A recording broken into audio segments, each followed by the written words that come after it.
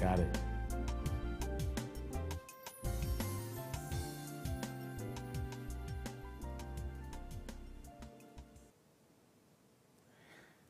Welcome to Wednesday night, another night of Bible study here at Christ Community Church. We're so glad to have you, so glad that you joined us on this evening. We believe that we are going to be studying some powerful passages of Scripture in the book of Acts. We're in Acts, the 19th chapter, and beginning at that first verse. Just want to also have a gentle nudge. We've gotten participation from the members of the church as far as which direction we go. We pray about it, but we also listen. And some of you said, Pastor, we'd like to study the book of Acts. Well, we have roughly about 8 more weeks, maybe 9. So that would get us through August and September.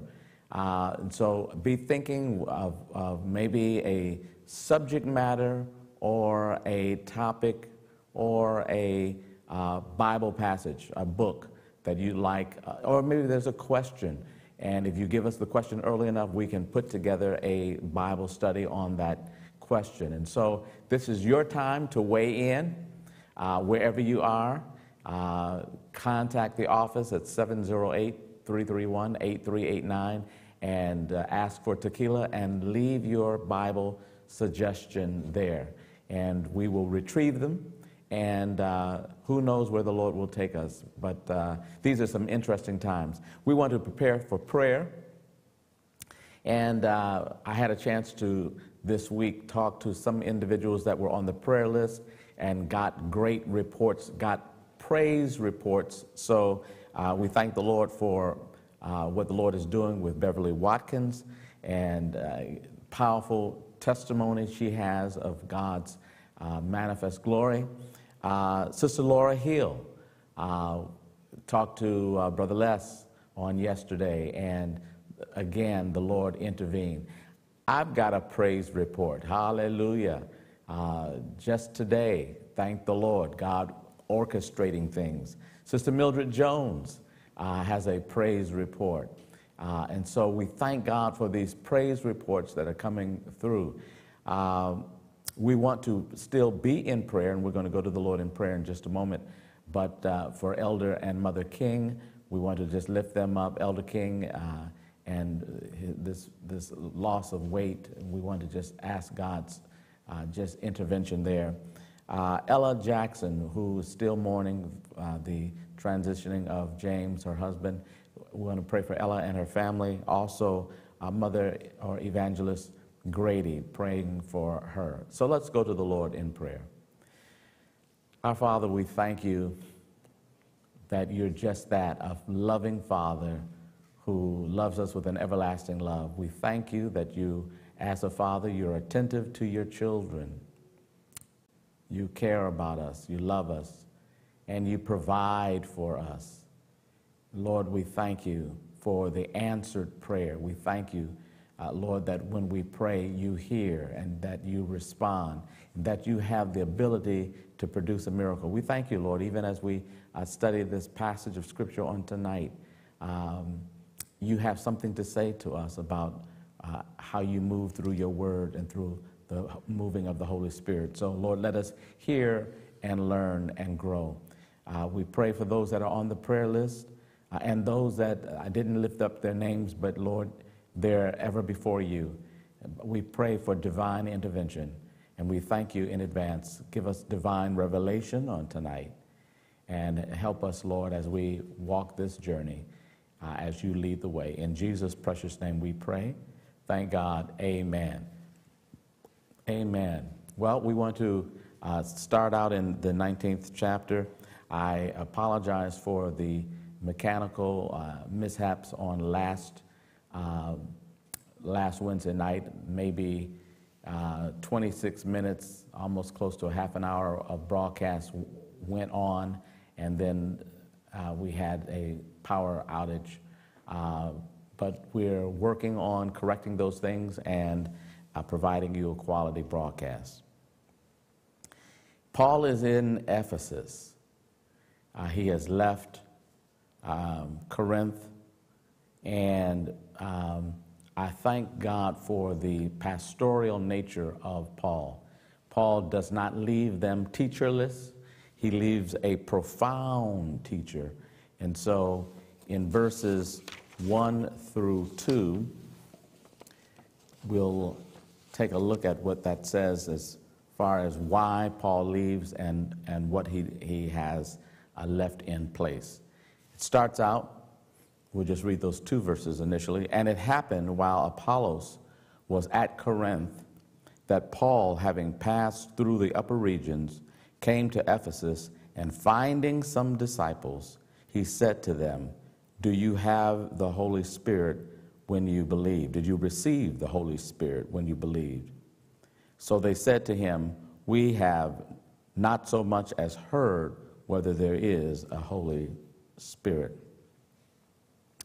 Paul was on his way back from Corinth. It was his second missionary journey, and he had indicated that he would return, he would come back to Ephesus in the 18th chapter, verse 21. But he took leave of them, saying, "I must by all means keep this coming feast in Jerusalem, but I will return again to you, God willing." And he sailed from Ephesus. And so he had made a promise, and he makes a promise, he keeps a promise, but he leaves a prolific speaker, scholar, Bible student there to minister to them. His name was Apollos. In that 18th chapter, verse 24, it talks about Apollos, it talks about his background. But in verse 24 it says, "He was an eloquent man and mighty in the scriptures, came to Ephesus." So here Apollos was at Corinth doing a wonderful ministry. Verse 28 of the 18th chapter, "And he vigorously refuted the Jews publicly, showing from the scriptures that Jesus is the Christ." And so Paul, that pastoral side of him, he doesn't leave the church of Corinth unattended, but they have a capable brother who is there preaching, refuting, being able to debate, being able to make a case for Christ. Powerful. But as Paul is continuing his travels, he finds or runs across some disciples. Now, I find this passage of Scripture, all of it, just intriguing. If we weren't limited to time, I'd really try to unpack it to even a greater depth. But let me just go to a certain depth here. In verse 2, he says to them, "Did you receive the Holy Spirit when you believed?" Nowhere else are we finding that this is a recipe for what Paul does when he runs into believers. He doesn't, once he meets them, ask them, "Do you have the Holy Spirit? Do you have the Holy Ghost?" And so there was something that about these disciples that prompted this question, that prompted this discussion. Had they received the Holy Spirit when they believed? And they responded, "We have not so much as heard whether there is a Holy Spirit." And so the question for me is, what was lacking in their presentation, their representation of Christianity, in their representing Jesus? What was the clue or the cue for Paul to say, "Have you received the Holy Ghost?" He didn't say, "You don't act like you have it," but he asked, "Had you received it?" Now, this is the thing. That's a question that I want to pose to everyone listening, to everyone who's a member or who says that they're a member of the body of Christ. Did you receive the Holy Spirit? Do you have the Holy Ghost? Because if you have it, you'll know you got it. If you don't have it, you'll know it's absent and you need to get it. We need to have the power of the Holy Ghost. And for someone who has it, for you to be giving, if you will, cues that you don't have an anointing. There's something missing in your spirit or your experience that needs to be corrected, because God has it as a gift that he wants to give to you. Verse 3 through 4. And he said to them, into what then were you baptized? So they said, into John's baptism. And so in order for them to be saved, they knew enough and to be called students of Christ. They knew enough, but they didn't know much about Jesus or what he did for us. They knew that he was the Messiah. They knew enough there. They knew enough for, if you will, superficial or preliminary information, but they didn't know much about God's nature and how it was revealed through or in Christ. And so here, the promises that he would even send a comforter, that Holy Spirit, and that he would come, ascend from heaven. Maybe this was with these disciples that Paul runs across. There's a few of them like that. It doesn't represent the majority of them. It's a core group that needs to have this experience. And so he says in verse 3, and he said to them, into what then were you baptized? So they said, into John's baptism. Okay, so John's baptism is one of repentance.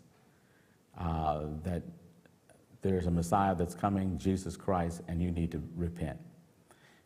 Matthew, the 4th chapter and verse 17, repent, for the kingdom of heaven or the kingdom of God is at hand. That one of the first messages preparing us to receive the Savior is recognizing, watch this, recognizing that whatever I'm doing, it's not satisfying. It's not leading to the kind of long-term happiness or joy. It's not fulfilling. Whatever I'm doing outside of Christ, it leaves me empty. It might give me a moment of pleasure, but ultimately I'm empty. And so recognizing that the direction I'm heading is the wrong direction. Because if I want to accept or receive different results, there must be a difference in what I do. And so here, Paul is helping them to understand that the baptism of repentance is different from the baptism of the Holy Spirit. The Holy Spirit is going to help you to understand Christ and his relationship with God and how God's nature is revealed in Christ. And a part of God's nature, you see, I can repent, but what's going to keep me? What's going to teach me? What's going to protect me? Who's going to do that? That's the job of the Holy Spirit. Who's going to empower me to live this life? It's the Holy Spirit. Who's going to give me victory over Satan and his kingdom? That's the Holy Spirit. Who's going to have me to better understand the word as I'm reading? That's the Holy Spirit. And so here they had a basic understanding, which was John's preaching of the baptism, but they were in the same place as Apollos was before Aquila and Priscilla in Acts 18, verses 24 through 26. And let me just share this. One of the things that a part of God's nature that is revealed through Christ, God would that none would be lost. So yes, Jesus first came to the Jew, but then he also came to the Gentile. He came to the world. John 1, God so loved the world. And a part of this love is he would that none would perish, And so if I was and sometimes I speak in dispensational language, and we talk about the various dispensations, and we're in right now, the sixth dispensation, which is that of grace. The seventh is the dispensation of the kingdom. But in the Old Testament, they didn't experience the grace of God as much. They did, but not in a universal way. There were individuals that experienced the grace of God, but that wasn't the dispensation that you see in the Old Testament. It's the dispensation of the law. And so under the law, sin, when you sin, the result or the judgment of sin was death. The wages of sin is death. But in Romans 6:23, but the gift of God is eternal life through Jesus Christ. The gift of God, the grace of God. And we experience that through Jesus Christ. And so it's one thing to know about a Messiah that's coming, recognize that I need to change my lifestyle, recognize I need to embrace a Messiah that's going to lead me to the Father, recognizing I cannot do it by offerings because they don't satisfy God, like the sacrifice that is going to come through Jesus Christ, who will be the Lamb that taketh away the sins of the world. Recognizing I can't do this by myself. I want to change my lifestyle. I want to change the direction. There is a way that seemeth right, but the end thereof is death. I want to change that. But that's the first step. That's John's baptism, a baptism under or one of repentance, but not necessarily the faith unto salvation. So John's message pointed to Jesus, but it did not take men and women there itself. Repentance to receive Jesus and receive all that he has for us. And so picking up at verse 4, Paul said, John indeed baptized with a baptism of repentance, saying to the people that they should believe on him who would come after him, that is, on Christ Jesus. Now the name is lifted up. John led them to, but John was asking even, art thou the one, John the Baptist, as he was arrested. And so the thought is, there's no salvation, there's no deliverance, there's no empowering of the Holy Ghost through anyone but by, there's no access to the Father and to the gifts of the Father but by Jesus. Jesus. That's the name that is in contention, meaning that's the name that the world would have us to be quiet about. They'll talk about all kinds of spiritual something. They'll give all kinds of names. You know, I'm religious or I'm spiritual. But you start talking about Jesus. They don't want to deal with Jesus. They don't want to lift up that name, because with that name there comes an assertion. Either Jesus was who he said he was, or he was a liar and a lunatic. Jesus says that he was the way, the truth, and the life. He was the way. So there's no other way, Jesus said. No other way. He was the way. You can't develop your own religiosity and say that this is going to work for me. It doesn't work for the Lord, and what you have is a sham and a shame. Verse 5. When they heard this, they were baptized in the name of the Lord Jesus. Stop.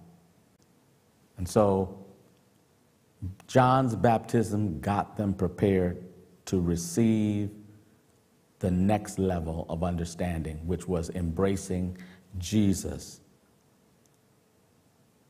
They were baptized in the name of Jesus. And so even when we baptize, I baptize in the name of the Father, Son, and Holy Ghost, in Jesus' name. In Jesus' name. Hallelujah. Thank you, Jesus. Verse 5 through 7. When they heard this, they were baptized in the name of Jesus, the Lord Jesus. And when Paul had laid hands on them, the Holy Spirit came upon them, and they spoke with tongues and prophesied. Now, the men were about 12 in all. Stop. And so here they were prepared. They heard the message. They were already disciples.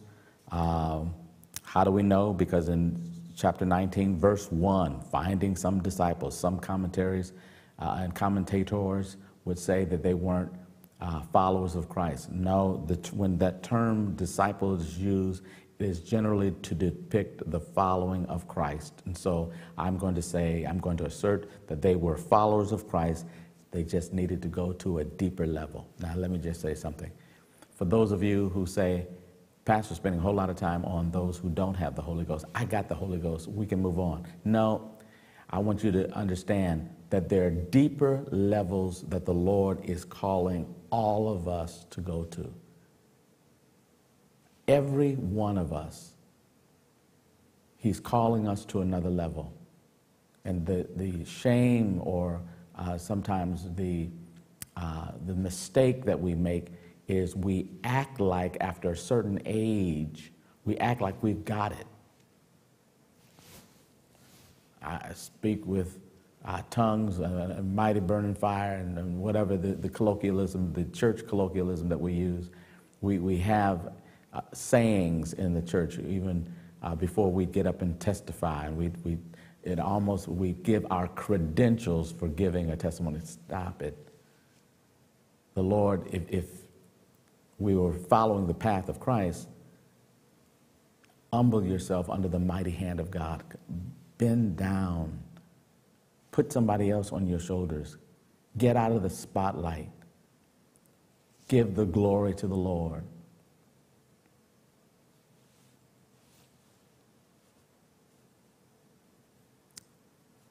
Verse 6, and when Paul had laid hands on them, so we see there's a different way of even receiving. That's another point. Paul lays hands on them and they receive the Holy Ghost. It's different from what you saw in Acts, the first or the second chapter, where the dispensation of the Holy Spirit comes in, and it's almost like this pouring out, tongues of fire light on them. And so there's different ways in which people will experience the empowerment of the Holy Spirit. Your one experience, listen to this, your one experience does not define how every experience ought to be. It was your singular experience. And maybe someone had something similar to yours. But for us to say, unless you get it like this, you don't have it. Paul didn't even do that. He asked them, did they have it? He didn't tell them they needed to get it.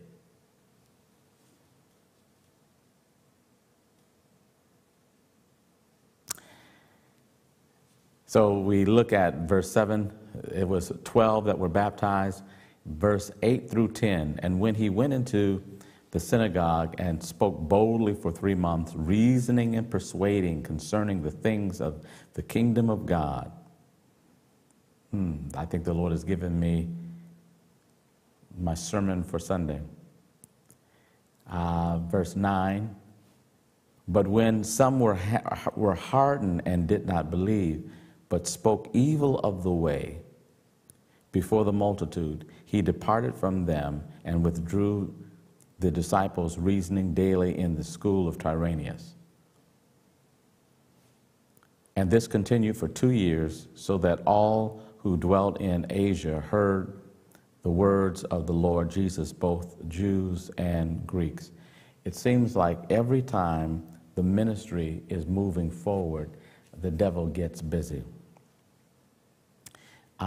Don't feel that you've missed God when difficult times or experiences come your way. You know, learn how to ride this thing, recognizing that there's going to be some high points in the ministry, and there's going to be some challenging points in the ministry. but just make sure that you're where the Lord called you to be, and don't allow your feelings to dictate where you're going to be. It ought to be based on knowledge that you know God has spoken to you through various ways, through opening up doors, through the Word of God, through the Holy Spirit, through mature brothers and sisters in Christ, through speaking to you and letting you sense that this is the direction. So I gave you about 4 or 5 ways in which you can experience God and know that you're where God would have you to be. Stay there. Stay there until God opens another door. Paul stayed there for almost 2.5 years preaching the gospel. Some say that it was the time that he preached, it was a theater area that he preached at, and it was roughly between 11 a.m. and 4 p.m. that he preached at this theater. And it was a time in which most people didn't go to work. So look at the strategy here. And I pray the Lord would give you illumination. It was around the time that people wouldn't go to work because it was hot during that period of time. From 11, you had the noon sun that would come out. And I'm going to tell you, being in Israel, we were there at least 3 times. And at noon, it was hot. And we were there in the colder periods, but it's so hot that it could burn your sandals off. But nevertheless, Paul used that opportune time at the temple. Most people left that auditorium and would try to find shelter and shade. But the message of Christ, the message of the gospel, was so powerful that people would come out of their comfort zones and come to hear what the man of God was sharing. Both Jew in verse 10 and Greeks. Verses 11 and 12. Now God worked unusual miracles by the hands of Paul, so that even handkerchiefs or aprons were brought from his body to the sick, and the diseases left them, and the evil spirits went out of them. Hallelujah. And so this is not a formula where we're encouraging you to bring napkins on Sunday. But if that's where you are, amen. If you need a point of contact in your faith move, you're going to trust Jesus, and Jesus, I'm going to bring some oil and ask that Pastor would anoint that oil. And then I'm going to take that oil, and it's not just going to be an anointed oil in my house, but I'm going to take that anointed oil out of my house, and I'm going to carry it in my purse or in my pocket. Brothers, we have small little bottles that you can put in your pocket, carry around in the car. And I'm going to, when I visit the sick, and we're not going to just use it for hospital visits, when I go by a family member's house, and I know they're not saved, but I'm going to ask before we go, can we have a word of prayer? And I'm going to take that oil out, and I'm going to anoint them and ask God for spiritual healing and physical healing and mental healing. I'm going to ask God for peace in this home where there was no practice of peace but pain. I'm going to ask that there be joy. Hallelujah. Because you've got the Holy Ghost. You've got the Holy Ghost. And that, I believe, is what Paul noticed, that, listen, where the Word of God is, there's power. Power. Shakes things up, turns things around, flips things upside down. When God intervenes, He is always a blessing. And it's not that God stopped intervening, it's when my eyes are open and I can see His hand moving. And as I can appreciate the hand of God moving on behalf, not just my behalf, because there's things that I need, but sometimes the Lord says, listen, your deliverance is going to be when you start engaging on serving others, because right now it's too much self-serve. I want you to stop self-serving, and I want you to serve me as a servant leader. I want you to go out, and I want you to start ministering to those who are in need of a miracle. And as you are operating in faith and doing my will, I'm going to bless you. I'm going to bless your circumstance, because the premise, this is a point that is good to know. When you take care of God's house, God takes care of yours. Amen? And so here, verse 11 and 12, unusual miracles. It wasn't just diseases left them, but evil spirits went out of them. And so some children need to be delivered. That they're being bombarded by all kinds of things on the internet and television, and things have become so promiscuous and so emotionally damaging, emotionally. And because several things, because we are not aware of what our children are exposed to, or because we are not engaged enough in their lives, we don't know what influences they're getting and how they're being molded. But we just know that they're disturbed, they're angry. I was thinking the other day, as I'm driving on 94 or 294 or 80, and sometimes people are driving, these young people are driving so crazy. And I was flipping through the channels of TV one day, and the movie Fast and Furious. And I said, you know what? That's really what's happening. These young people are furious or angry, and they just want to go fast, speed. It's an adrenaline rush, something besides drugs and alcohol and sex to get high by.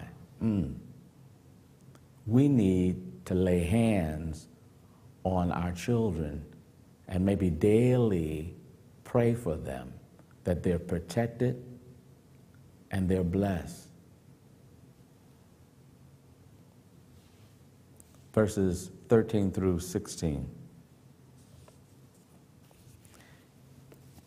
Let me get there.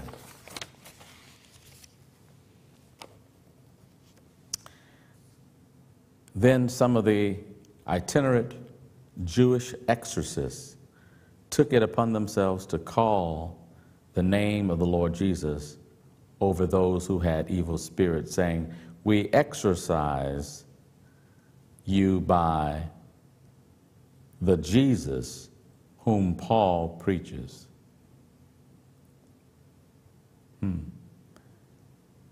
Also, there were 7 sons of Sceva, a Jewish chief priest, who did so. And the evil spirit answered and said, "Jesus I know, and Paul I know, but who are you?" Let me stop for just a second, because I want to pick up on verse 15 in just a moment. But what happens is you have these practitioners of the arts, the dark arts, magic and that sort of a thing, that they're tapping into a source that is not godly. Because there are 2 sources. There's the Spirit of God and there's the Spirit of Satan. And so they're tapping into not the Spirit of God, because how do we know? Verse 13, "We exorcise you by the Jesus whom Paul preaches." It's not who we know, have a relationship with, or preach, but Paul preaches. It doesn't work like that. You can't call on the name of Jesus to help you or to move you, and you have no relationship. You have no authority to use that name in that area. You're not one of the children, the sons or daughters of Christ. It is through relationship. If I summarize the Bible, In one word, it's about relationships. And Jesus says, listen, you want to understand the law and the prophets, love the Lord thy God with thy heart, mind, soul, and all thy strength, and love thy neighbor as thyself. On this rest the law and the prophets. Everything rests on relationship of love of God and your neighbor. It's about relationship. And if you don't have a relationship, but yet you're going to try to tap into the power that comes with a relationship without having a relationship,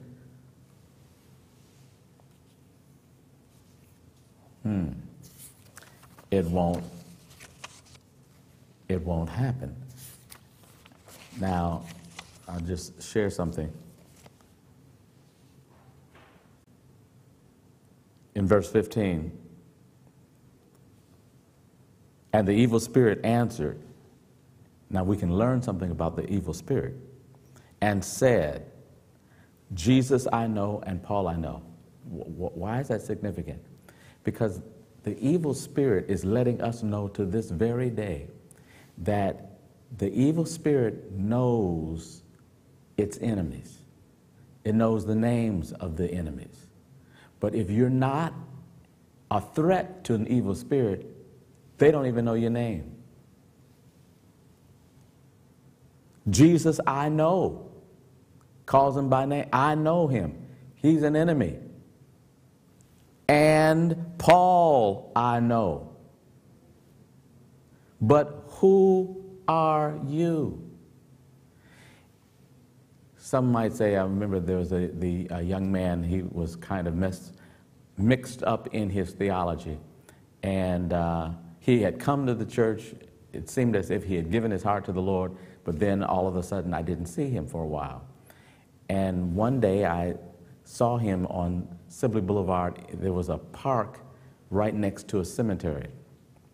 It was really almost in the cemetery. It wasn't a park, it was a swing inside of a cemetery. It's probably for family members who might have wanted to see visit the grave of the loved one, and so they had a swing that was put there.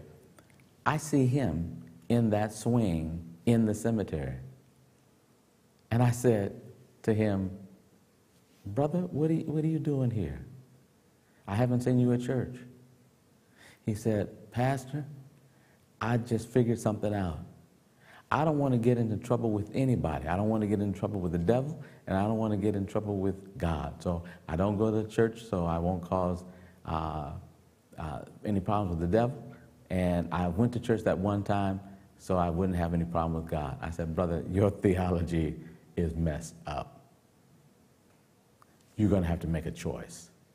Choose ye this day whom you will serve.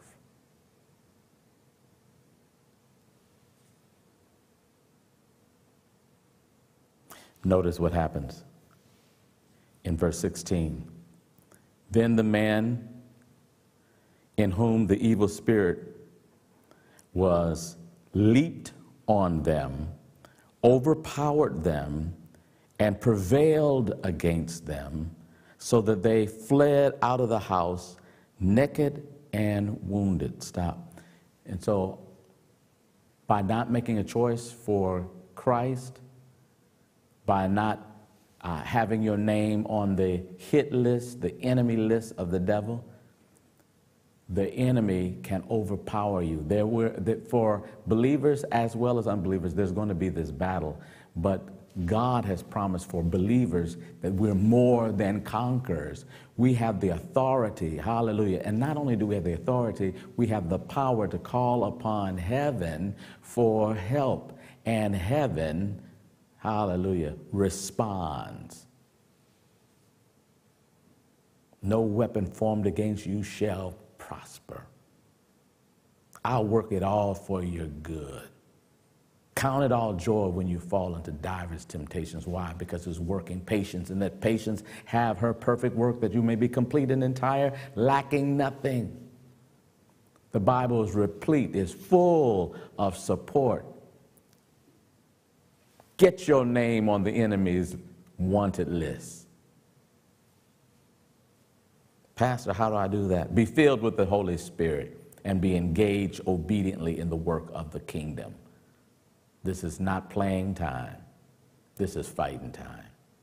And we don't know how long we're going to be down here. The enemy has come through with mass deception.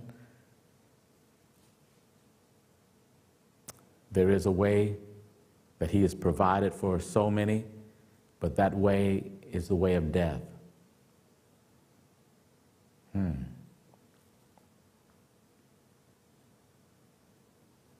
Verses 17 through 20.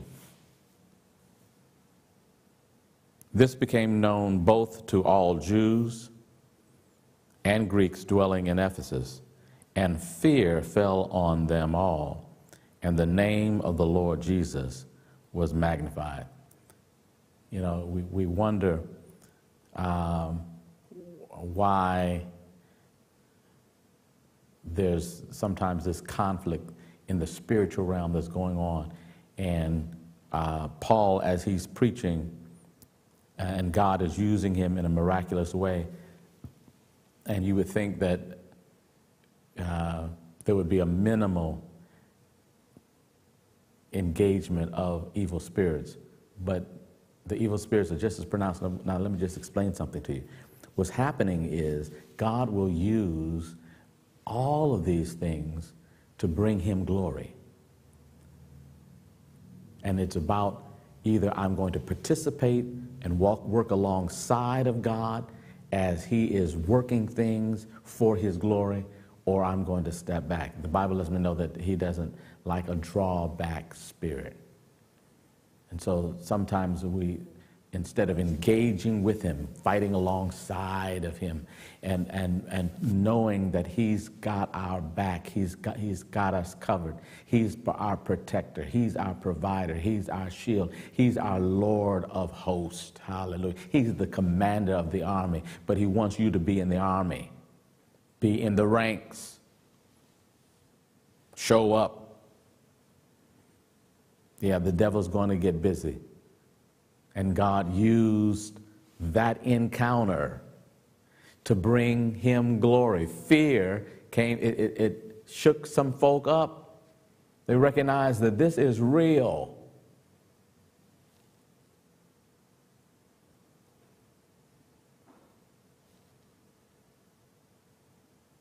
Verses 17 through 20. This became known both to all Jews and Greeks dwelling in Ephesus, and fear fell on them all, and the name of the Lord Jesus was what? Magnified. And many who had believed came confessing and telling their deeds. This is a powerful thing of repentance. That's why it's good for us to talk about what we're repenting from. I was a drunk, or I was struggling with alcoholism, or I was struggling with pornography, or I was struggling with lying, or I was, stealing. But the Lord saved me. He met me and made a difference in my life. Because sin operates best in secrecy. But when you expose it, notice what they're doing. They're confessing and telling their deeds. Many who believed came confessing and telling their deeds. It means that they're serious about repentance.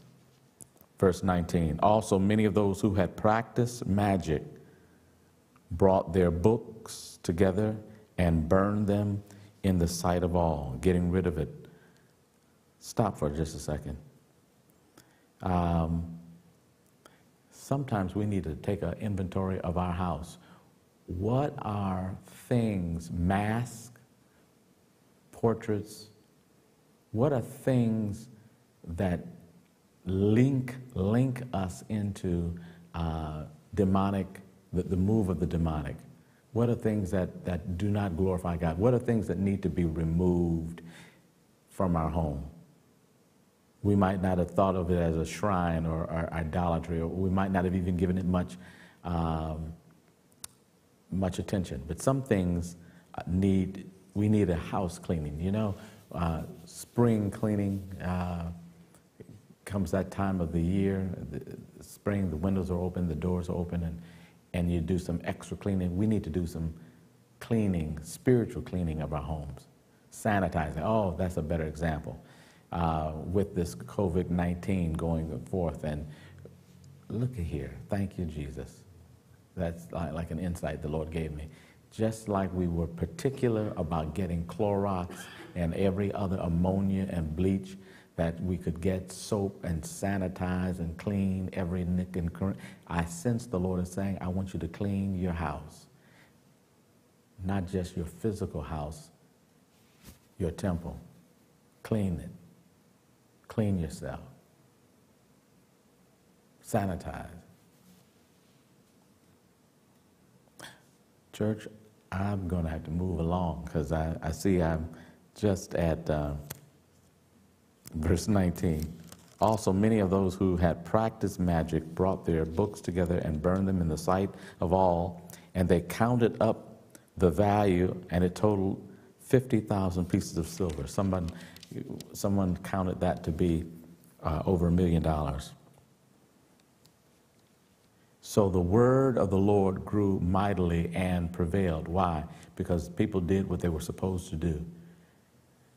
And idolatry was renounced. Verses 21 through 22. When these things were accomplished, Paul purposed in the Spirit, when he had passed through Macedonia and Achaia, to go to Jerusalem, saying, after I have been there, I must also see Rome.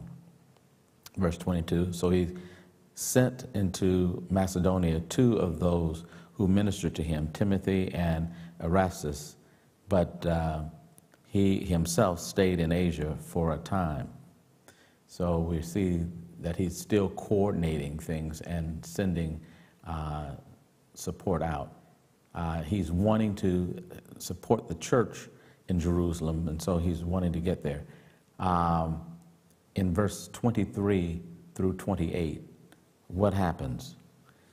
And about that time, there arose a great commotion about the way. This is one of the other times that the term "the way" is used. The way is is symbolic of the church, the disciples of Christ, the followers of Christ, because Jesus says, "I am the truth, I am the way, the truth, and the light. I am the way." And so they named themselves, this Christian group, the way, or they were called the way. But there was a great commotion. Why was there a great commotion? For a certain man named Demetrius, a silversmith, who made silver shrines of Diana, brought no small profit to the craftsmen. He called them together with the workers of similar occupation and said, "Men, you know that we have our prosperity in this trade, or by this trade. Moreover, see and hear that not only at Ephesus, but throughout almost all Asia, this Paul has persuaded and turned away many people, saying that they are not gods which are made with hands." Verse 28, or verse 27 through 28. So not only is this trade of ours in danger of falling into disrepute, but also the temple of the great goddess Diana may be despised and her magnificence destroyed, whom all Asia and the world worship. Matter of fact, this area and this temple was considered one of the 7 wonders of the ancient world. So it was a spectacular sight to see. I had a chance with my wife to see in India the Taj Mahal. When they say a wonder, they're not kidding. Some of these places that we've seen, they are spectacular. Just the artistry or the craftsmanship, the given to details. When we were walking to the Taj Mahal, you initially, you couldn't see it except through almost something as small as a keyhole, and you're just looking, and the closer you get, the larger you get as far as a picture. But even the small, tiny little area that we could look at, I wish I had thought to have pictures of the Taj Mahal as I'm teaching this Bible study, but the closer you got, the more broad the vision got so that you could see. And when you finally walked through the door and you stood before the Taj Mahal, you were struck by its beauty. And you know, it's a crypt that a king created for his wife because of his great love for her. But it's a beautiful crypt.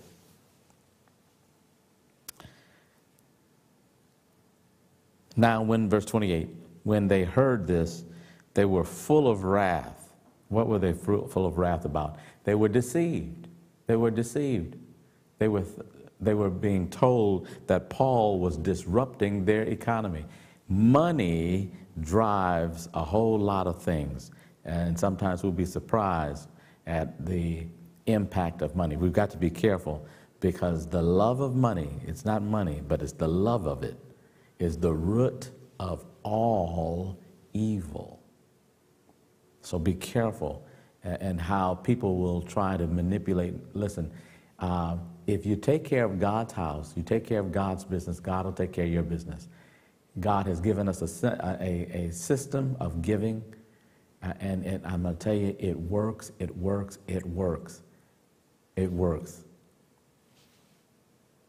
I'll tell you about it in a minute. And so in verse 28, they are deceived.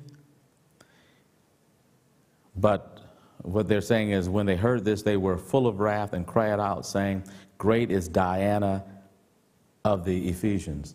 Now, let me just put it like this, just so you know what's going on. Here, they're upset at the words of Paul, or not Paul, but of Demetrius, who is inciting a riot. And it's at the temple, at the auditorium where Paul has been preaching for almost 2.5 years. And can you imagine, it's already designed to speak without microphones like we've got. Our sound system is elaborate. They didn't have that kind, but they had it set up where the voices could carry. So that's why even at the theaters, the actors are on at the bottom, but the way they built the theaters, you could hear their voices, even if they didn't project it as loud, but you could hear their voices all the way to the top rafters. Here, this auditorium that's designed to enhance sound, and can you imagine, they're screaming out, "Great is Diana of the Ephesians. Great is Diana of the Ephesians. Great is," and that continues to start building momentum. Paul had been preaching the gospel, and now he is being scrutinized. And this crowd has lost it, because they see Paul as someone who has come in and hit them in the pocket. Verse 29. So the whole city was filled with confusion. So I said that the city was confused. They're filled with confusion. God is, we know, is not in this, because he's not the author of confusion. So who is the author of confusion? If God is not the author of confusion, the devil is. So the devil has released the spirits of confusion. I can almost see him sitting on his little raggy-taggy throne and sending out his demons. Go forth and cause confusion. That's why even wherever we are, church, I want you to get this. Wherever you are, and you know you've got the Holy Spirit, you know, therefore, you're an emissary or an ambassador for Christ. Go in and start, when there's uproar, when there's lack of peace, start declaring peace. start rebuking that spirit. Recognize that it's not just that one person who's getting up, or a bunch of people, or a group, listen, it's demonic, but God can be glorified. You begin to bind that spirit and cast that spirit out and pray for the spirit of peace. Make sure that you have peace, the peace that surpasseth all understanding, and you're leaving your peace in that place through your prayers. So when the whole city was filled with confusion and rushed into the theater with one accord, having seized Gaius and Aristarchus, Macedonians, Paul's travel companions, and when Paul wanted to go in to the people, the disciples would not allow him. Then some of the officials of Asia, who were his friends, sent to him pleading that he would not venture into the theater. Now listen, and I've got to move along quickly, but Paul sensed, listen, I'm a man of God. I've got the peace of God, and I ain't scared. I'm not saying it loud, the colloquialism, scared, I ain't scared, whatever. I'm not scared. I'm going forth in the name of the Lord. But the other disciples, his friends, those who maybe were impacted by the gospel, pleaded with him, don't do it. Some therefore cried one thing and some another, for the assembly was confused, and most of them did not know why they had come together. Now you know that's pathetic. They didn't even know why they were there. Just confused. And they drew Alexander out of the multitude and the Jews, putting him forward, and Alexander motioned with his hand and wanted to make his defense to the people. But when they found out that he was a Jew, all with one voice cried out for about 2 hours, "Great is Diana of the Ephesians." 2 hours crying out. And when the city clerk had quieted the crowd, he said, "Men of Ephesus, what man is there who does not know that the city of the Ephesians is temple guardian of the great goddess Diana and of the image which fell down from Zeus? Therefore, since these things cannot be denied, you ought to be quiet and do nothing rashly. For you have brought these men here who are neither robbers of the temple nor blasphemers of your goddess." Now, who's doing the talking here? Verse 35, the city clerk.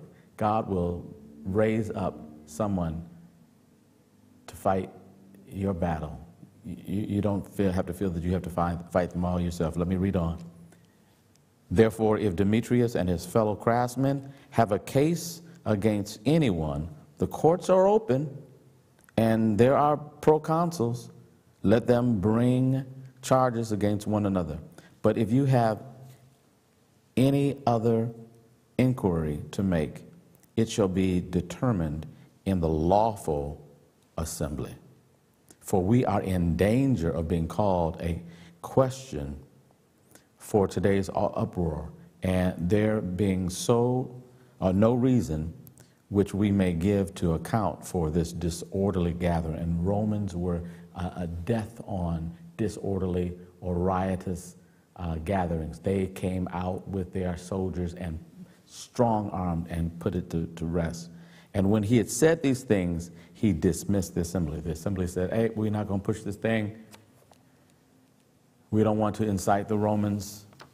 We don't want their soldiers to come and squash this thing and maybe go overboard and kill some of us for a lie. Paul was not guilty of the things that we cried out for. There's no case, a legitimate case." What a work. And as we just take a look at the life of Paul, what a man, what a man. And God is challenging us to be men and women of like nature.